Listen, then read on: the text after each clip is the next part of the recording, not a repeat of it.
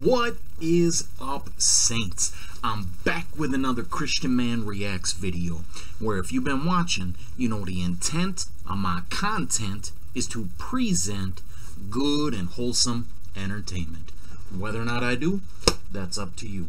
Alright, so we're back at it again. We're rocking the blue hat here, the navy blue, royal blue. I don't know what kind of blue, but it looks blue to me.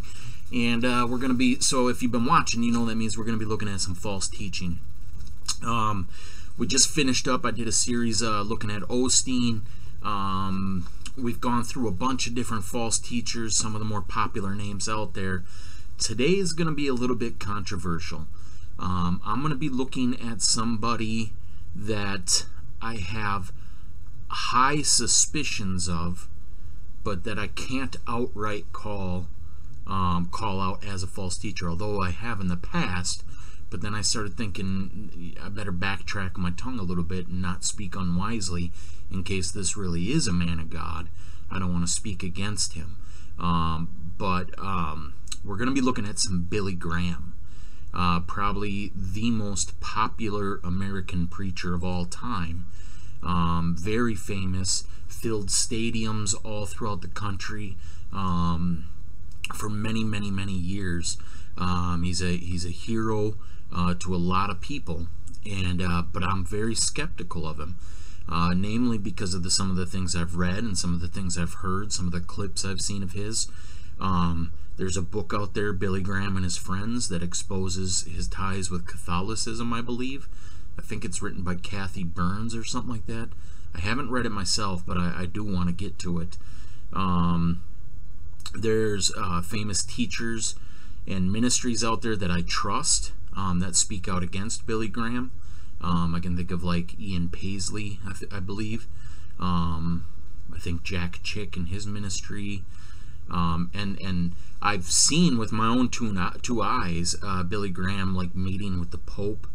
I think I've even seen a picture of him kissing the Pope's ring. And to me, it's like the Pope is Antichrist. That's the seat of Satan, Roman Catholicism. And any born-again Christian, even if you don't have that understanding, the Holy Spirit in you ought to warn you, if you're ever in the presence of that demon-possessed man, that this is a monster. You know, he calls himself the Holy Father, proclaims himself to be the Vicar of Christ, says that he has infallibility when he rules from the throne, sits on a throne with an upside-down cross on the back, full of paganism, holds a pagan, grotesque crucifix, wears the symbol of sun worship, has the Dagon fish miter from the Babylonian mystery religions. There's just so many things. Like, I don't know how any Christian could meet. And I believe Billy Graham even said that Pope John Paul was the holiest man he had ever met. That right there says, all right, this man has no discernment at all. And so like that causes me to question, how can the Holy Spirit dwell in this man? And then I've heard that at his revivals, he invites Catholicism, and when people come forward to pledge themselves to Christ, if they're originally members of a Catholic institution, they'll be referred back to that Catholic institution. That's the enemy of our souls, Roman Catholicism. It is the whore from Revelation 17, the harlot that sits on the beast. She's the killer of saints. She's drunk with the blood of the saints, and she holds the golden cup of abomination in her masses. And she's decked out in gold and pearl, and she is the city that sits on 7 hills. That is the harlot. And so how anybody could take somebody that is potentially a brand new baby Christian and direct them into the hands of these monsters that are going to devour their souls is beyond me.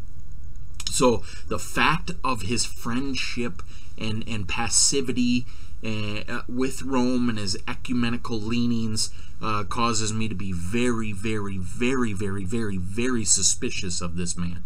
And then you add to that his doctrine is one of Arminianism, which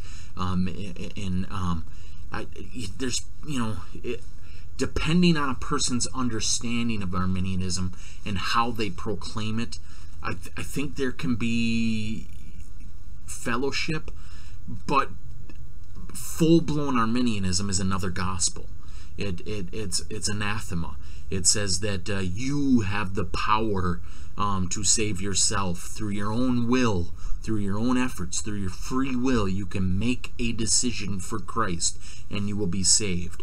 And then you're proclaimed saved, even though there's been no sign of regeneration. And I'm not saying that a person cannot be saved through a Billy Graham sermon, because in spite of that, the Holy Spirit can still move upon a soul and save them. But the Arminian message, the free will decisionalism, just raise your hand, come down this aisle and sign this thing, and now you're saved. No, that's not the gospel. The gospel is you must be born again, which is a supernatural act of God done upon you. It is not nothing you do yourself. It is something done to you. It is a movement of the Holy Spirit through the Word of God that comes upon your heart and regenerates you and causes you to see Christ for who He is and causes you to trust upon Him fully for salvation. That's all a work of God. And yes, that, like I say, in an Arminian sermon, as long as the Word is going forth, you have the ingredients there for salvation. The Word's going forth. The Holy Spirit can move through that Word. But then people are taught that it was actually their decision through their willpower that saved them. It was them raising their hand and accepting. That's the difference between them and the guy who didn't respond, is they made the decision. So right there, it's a contradiction of Ephesians 2, not of works, lest anyone should boast. You now have room to boast. Through your intellect or your humility or whatever it was, you decided. Through your willpower and effort, you chose. Your friend didn't. Now there's a distinction between you, and that distinction is you rather than God. So Arminianism is a false gospel. But like I say, it really depends on it, because there's lots of people who believe that through their free will decisions they accepted Christ and they were saved.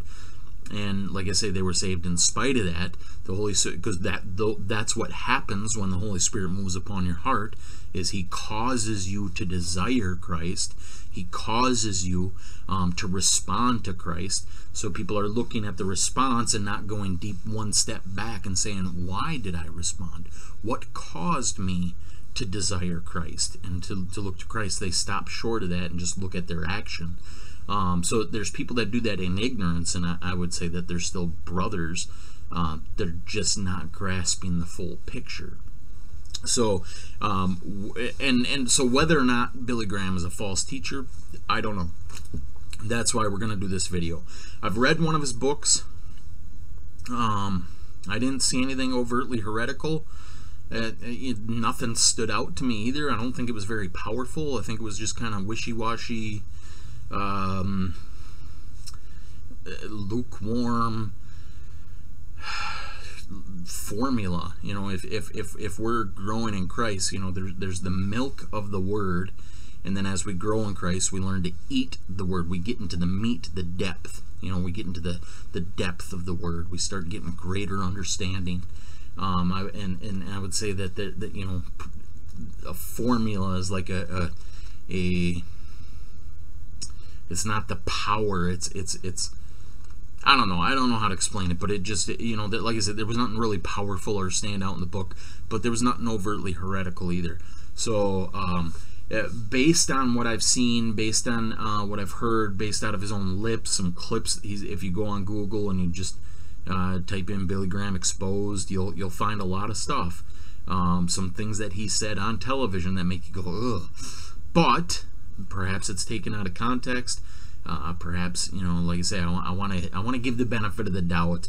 So I'm gonna, you know, check out a few of his clips here, one or two, and see what the man has to say for himself. And I got some other of his books on my shelf that I'm gonna read as well, before I just start calling him out. I will say that decisionalism, the free will decisionalism that he preaches, come forward and sign the card, that is false. That is a distraction. That is not. That is a false sense of security. That's a deception, a lie. It's not the way salvation happens. You must be born again. And I would say that his friendship with Catholicism is a major alert and needs to be spoken against and exposed. But other than that, is he preaching a true gospel? I don't know. So we're going to find out here. Anyways, without any further introduction, I got the Polar Seltzer Water black cherry flavor. So we're ready to go. Let's do this. All right, so here we go. We got... I just went on YouTube and did a search right here, a Billy Graham clip. This is actually the first one that popped up. It's from Above Inspiration. I don't know if that's Graham's official channel or not. This one has over 2 million views, so it's Billy Graham, one of the most powerful videos you'll ever watch. Inspirational video. So it's a good way to start, I guess, right? Let's give it a shot. God said there's coming a day when I'm going to shake the world. But some things will not be shaken. Some things remain. In other words, there's coming a time when the world will be pressed and there'll be no way out. Those times come in your life, in your home. Tension, friction, financial trouble. You're pressed, and there doesn't seem to be a way out. There is an answer. There is a way. Jesus said, I am the way. But in the midst of all this changing... So,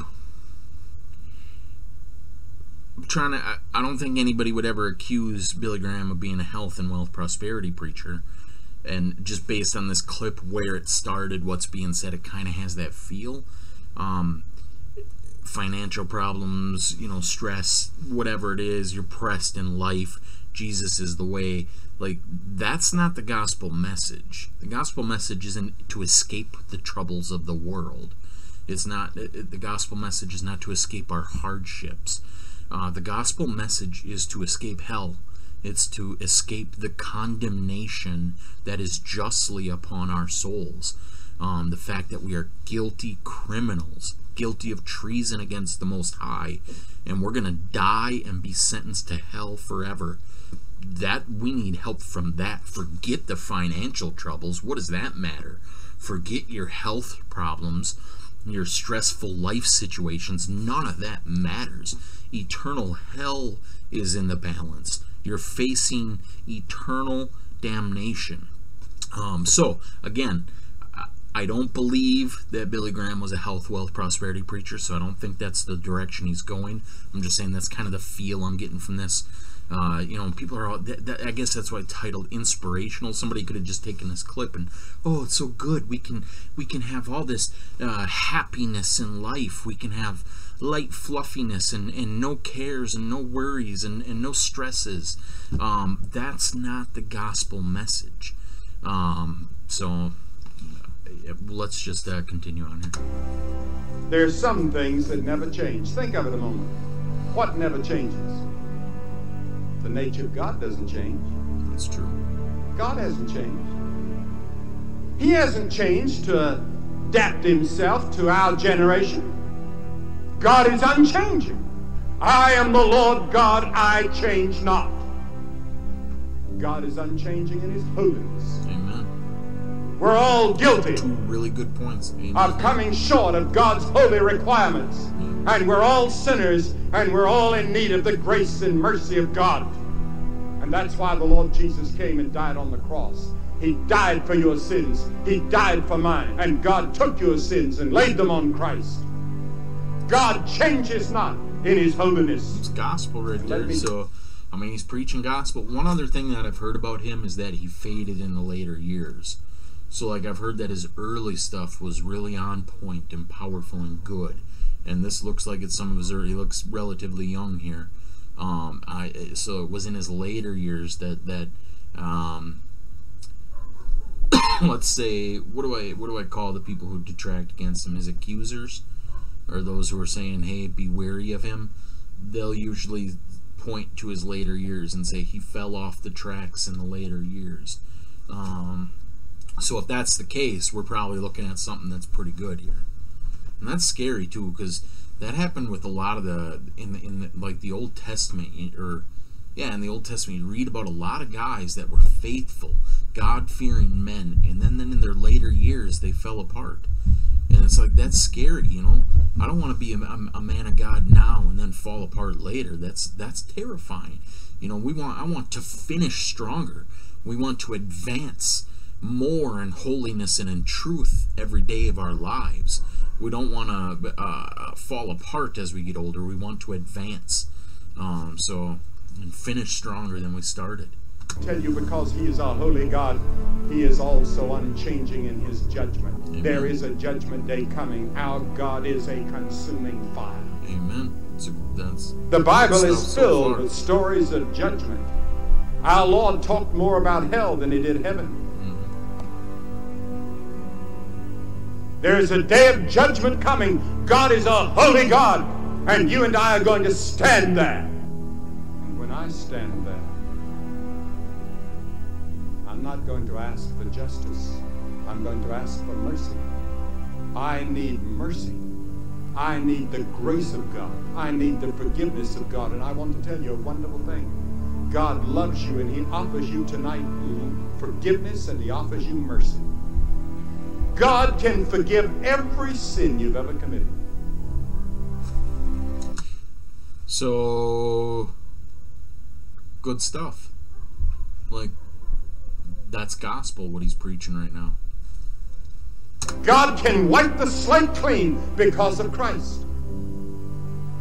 Not because you deserve it. For by grace are ye saved through faith, and that not of yourselves. It is the gift of God, not of works, lest any man should boast. You can't work your way to heaven. You can't buy your way to heaven. God is unchanging. He's unchanging in his love. God loves you. That's the most wonderful thing to go to bed with at night, to know that God loves me. God forgives me. God is interested in me. But I must receive him. Secondly, the word of God does not change. Amen. The grass withereth and the flower fadeth, but the word of our God shall stand forever. Amen. I settled that a long time ago. There are a lot of things in this Bible I don't understand. There are questions you could ask me that I cannot answer. I don't know all the answers in this book. How can a finite mind like mine comprehend the infinite? I cannot. So one day I opened the Bible and I said, "Oh Lord, I accept this as your word by faith." Amen. Amen. That's a good message. I remember that day for myself too. Like, don't recall exactly how it happened, but you know, when you're young in your faith, you hear people make arguments against the Bible and supposed contradictions, and you know, just you have to settle it in your heart that I don't have all the understanding, but God's word is God's word, and God does not lie, and God does not make mistakes. He is the author of all things, and what he says is truth. The Bible is the absolute 100% pure, unadulterated truth, and we stand on that.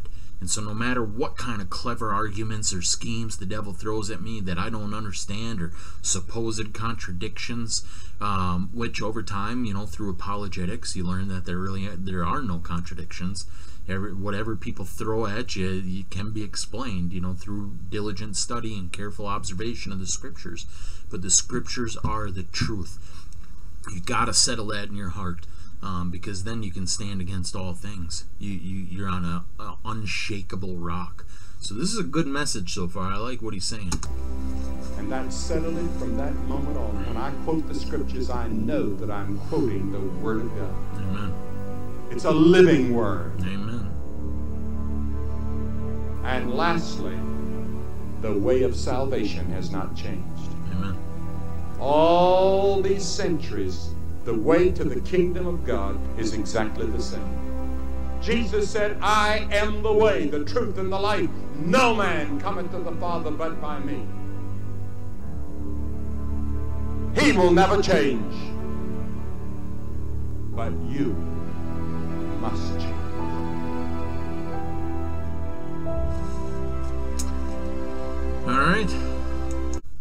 All right, so that's my first little taste of Billy Graham, I guess. And I liked every single thing he said. That's you know, a man after my own heart, what he's preaching there. That's a message that, you know, if the Lord ever called me to preach something similar, that is the gospel. That's, you know, he's preaching truth there.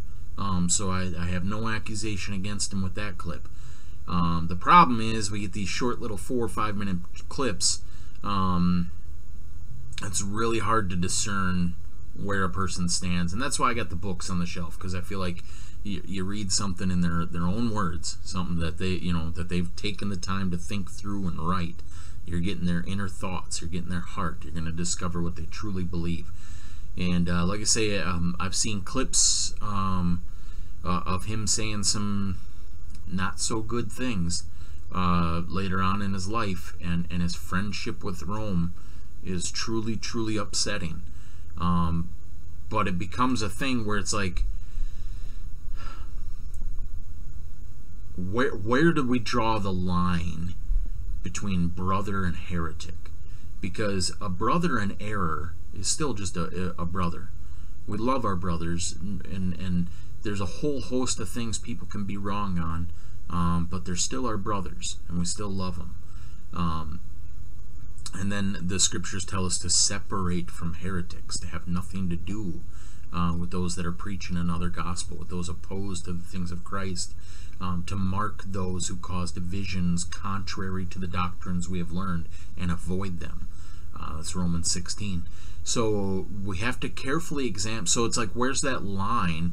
Where does the line begin? Where does it cross from error to heresy? And I think it's in the gospel. You know, a person can be wrong in a whole host of other things. Some things severe, some things that would just make you go, you know, what are you doing? And some things that we have to resist and call out. But at what point do we separate? And I think the answer is the gospel.